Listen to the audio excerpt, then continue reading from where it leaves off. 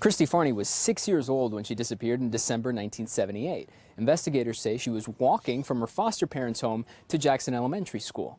But it wasn't until several hours later when anyone realized something wasn't normal.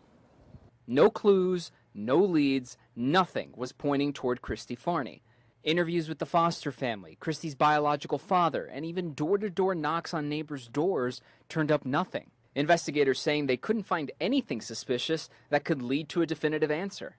It was just like everybody was frantic in trying to find Christie, but there was nothing that developed, you know what I'm saying? It was just, we never got a solid lead from anybody. Christie and her brother James were in foster care after being removed from their biological father's care, who, according to reports, was facing allegations of physical abuse.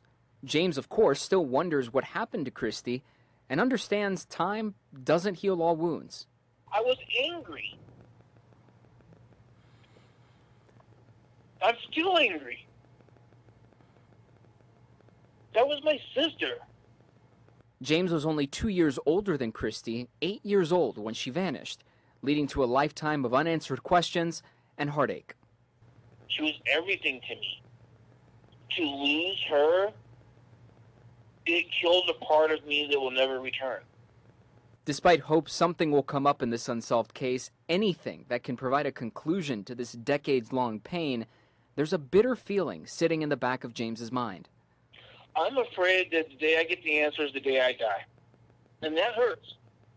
She was my best friend.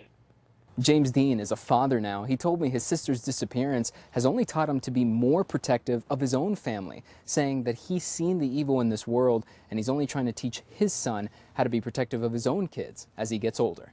In Medford, Gio Insignares, Newswatch 12.